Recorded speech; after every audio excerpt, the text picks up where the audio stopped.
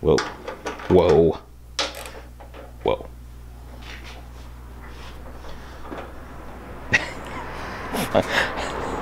Out of here. Fuck off already. Alright, what's up guys? What I got here right now is my four-wheel drive, four-door appliance. And I said I bought this appliance to do nothing with, just to drive, enjoy, you know, take kids to school, take the old lady out to lunch, you know, all that nonsense, all the fun stuff, the stuff that needs to be done. But when it came down to it, it wasn't that enjoyable to drive. It was just a truck. It looked like everything else on the road. If anybody knows who I am, that doesn't work for me.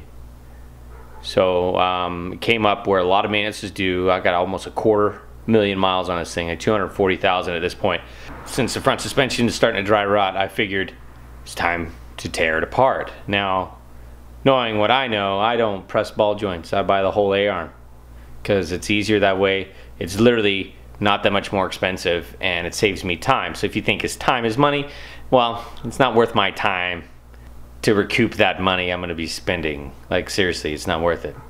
So I went out, I bought brand new upper A-arms. I got 3-inch lower A-arms, meaning they dropped the truck 3 inches. I got drop spindles. I have a rear axle flip kit. So looks like, oh, and I got 2-inch rear drop shackles. So total, it looks like we're gonna be close to 5 with an 8 in the rear, but being that these are torsion, you know, we could probably go lower, we could go a little bit higher. I don't have to put the drop shackles on. So all that's gonna pan out the way it's gonna pan out. I'm just showing you a height comparison on the front cross member, like the lowest point on the chassis in the front. I'll show you those measurements later once everything's lowered and we'll come up with a number on how low this thing actually went. And then here's the rear. As far as the lowest point would be the pumpkin. So here's the deal. If you've been paying attention to our channel, we work on a lot of stuff, mainly 2 things, you know, the bus kinda, but bag. Anyway, this garage is full. Now I got a 4-door short bed pickup truck in here, and there's no room to move around. I mean, I got trash cans, you know, buckets, we'll call them trash cans, swamp cooler. I'm printing a bunch of shirts. You know, you can see back there, I mean, that's where my screen press and everything is. It's just driving me crazy. So, anyway, back at it. Can't even find the damn jack stands. Found the jack stands, got the rear all up. Tires off, wheels off, front's all jacked up. I'm trying to show you how bad these ball joints were. They're pretty trashed. So there's that. Day 3 on this thing. I guess it's not really day 3. It's well, it is calendar day 3, but I only have like 3 hours of work done on it, a couple nights after work. Spending a little bit more today. Still the middle of the week. But I just wanted to show you the difference on the A-arms. Yeah, so here's the new one. It's a 3-inch, and the factory one on the left. I'm going to compare them, try and do a side-by-side comparison. I'm just trying to show the angle of the dangle. Now, comparing the 2 A-arms, you can see how they're completely different. The place where the torsion bar fits into the slot for the torsion bar is clocked differently. So it's going to give you your 3 inches of drop. Drop spindles side by side. Here's the backing plate we're going to have to modify. Gotta cut it off right about there. That's a straighter line. And clean it up. Gotta make sure everything fits, and sometimes when you modify your vehicle, you gotta modify other things on your vehicle.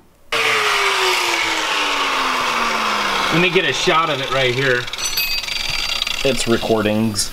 Oh. You're getting washed out by the light. I'll wash you out. Yeah. There's also a smudge on the lens. I can see it. You can see it in your face. See it with my 2 eyes. Okay, trying to get a good good view of what needs to happen. Torsion bar is hitting the side of the frame. Yeah, so it doesn't want to slip in. You gotta cut just barely right here. Just kind of guide that, trim that up. And I think the installation instructions say to put the torsion bar in first.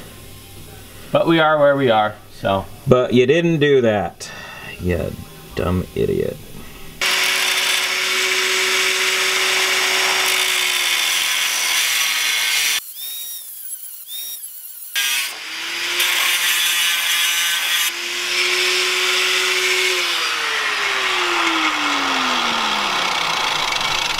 Literally, you can see how little I trimmed off. It's just a sliver. Just a cunt hair. That's it. So, I'm gonna round it off if this fits. It could use a skosh more. Yeah, but you could probably do that with the... Yeah, I'll do that with the flappy. So I'm gonna round these edges off anyway. Sharp edges can create cracks, create stress points, so we're gonna get rid of those anyway. Yay. It's really not that big a deal. Let me go get a flappy wheel for you. Like, since you're down there. Like, dude. You gonna have to trim the frame? What? Over here. Dude.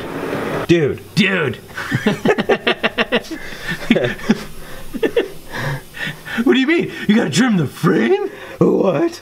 Oh, what? Yeah, that's what I meant by trimming the frame. Just that.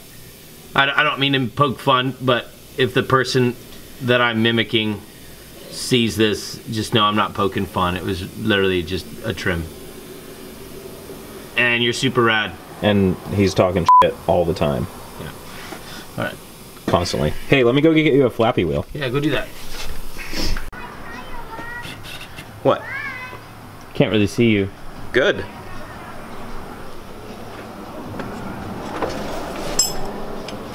Ooh, I don't know, man. That CV angle is just too. It looks like it's too not extreme. going to explode.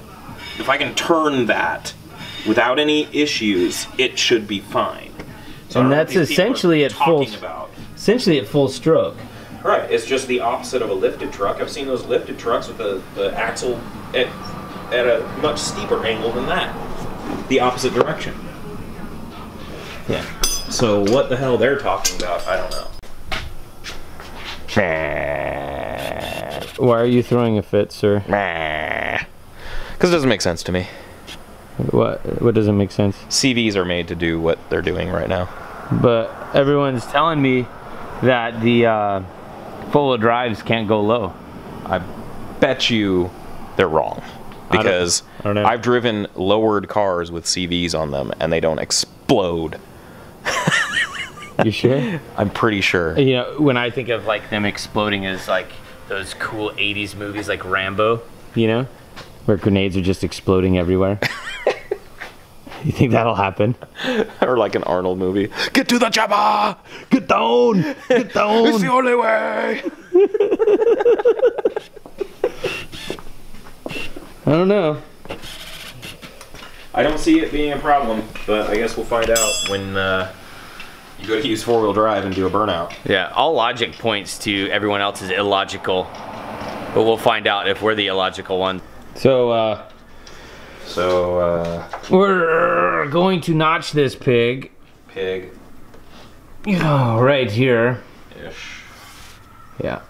And we know from previous experience that this hole is directly above the axle.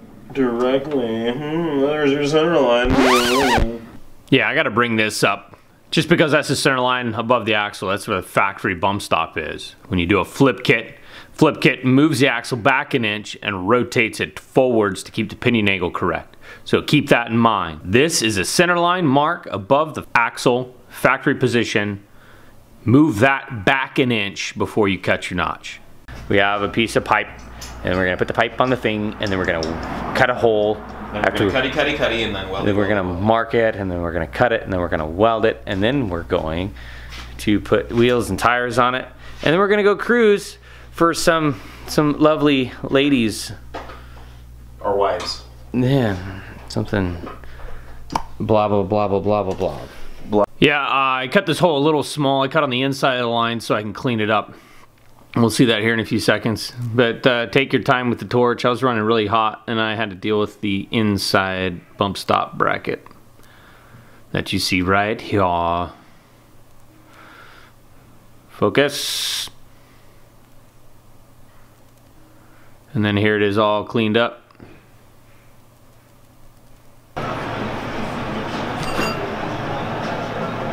What you doing? I got 2 3/4 here.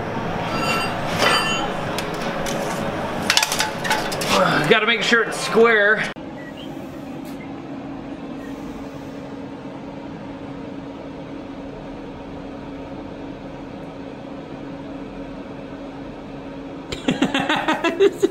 What? Oh man. Drop shackles. Flip kit. Flip 'em kits. Front spring. Oh, we didn't do anything there. Okay. So there's the entire rear end. And then I decided to do the exhaust. Why not? I had to cut all this stuff back off the back half. It didn't want to fit where the axle was. And then here's a pile of junk I cut off, front suspension stuff. All right. Oop.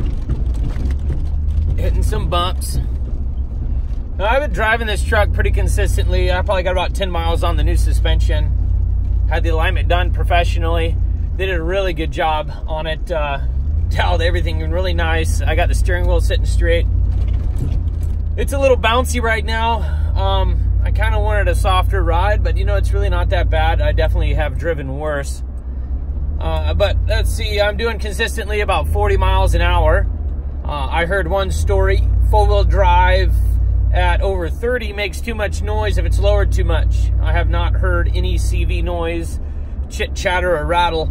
So, so far so good. Gonna get on the freeway here before too long, and I'll see you there. Yeah, so interstate driving, doing about 70.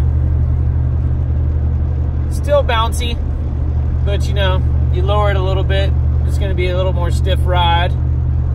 So other than that, I mean, I don't hear any noise, anything ill-gotten. Windows down or windows up, don't hear any weird vibrations yet, so all is well. Yeah, there it is, a lowered 4-wheel drive, about as low as you can get it. I think it ended up being like a 9-inch drop from factory 4x4 specs. And there we are, new wheels. Let's get on the road. Go hit that like button. Make sure you subscribe, comment, and share with your friends. You can also check out our website at garagejunkie.apparel.com. We have all our shirts available for purchase. We'll see you next week.